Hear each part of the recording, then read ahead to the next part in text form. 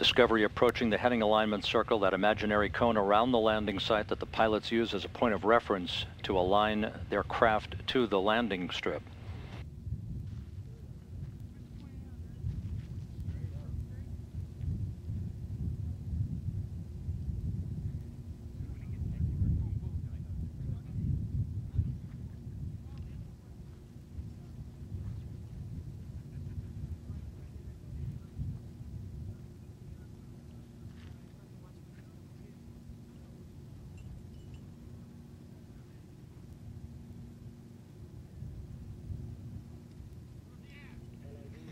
Kevin Ford in control of the stick at this moment. Discovery now going subsonic, the fleet-leading shuttle announcing its arrival at the landing site with a pair of sonic booms. The late afternoon sunshine gleaming off its thermal protection heat shield. 3 minutes until touchdown. Rick Sturckow has taken back the stick from Kevin Ford.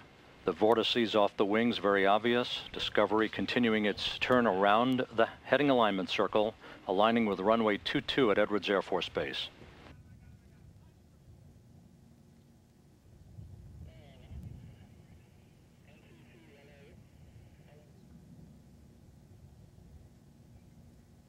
Discovery on at the 180.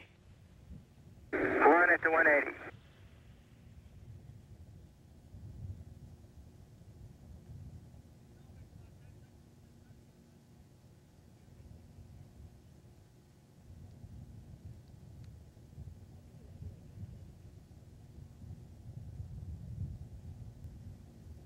The slow, gentle turn around the heading alignment circle. Commander Rick Sturckow will soon align Discovery with runway 22, time to touchdown 2 minutes.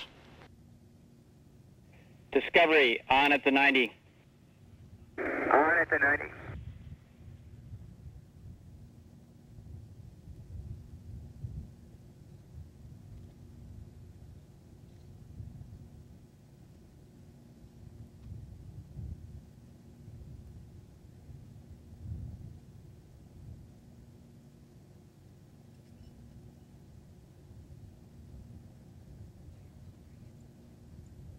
Runway inside, Houston.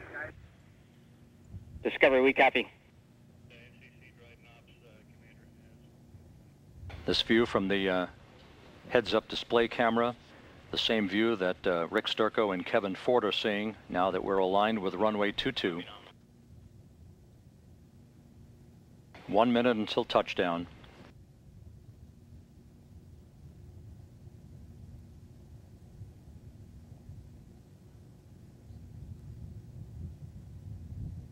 Discovery right on the center line.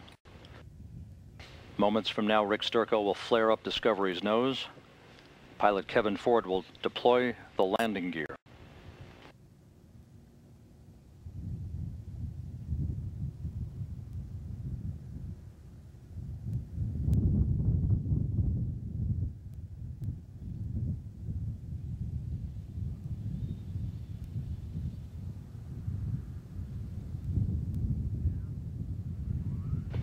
The pre-flare maneuver conducted.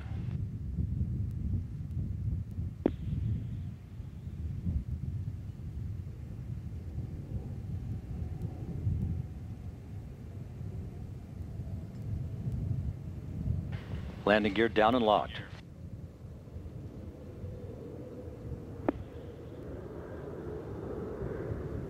Main gear touchdown. Kevin Ford now deploying the drag chute. Nose gear touchdown.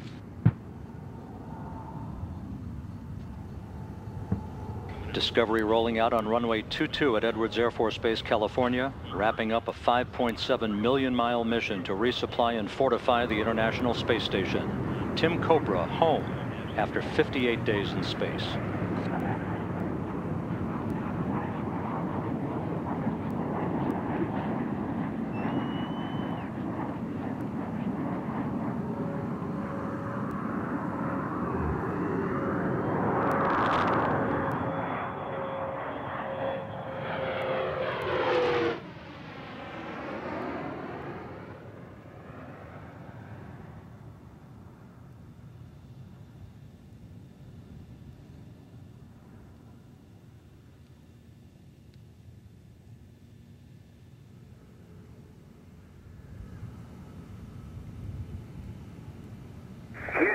Discovery, wheel stop.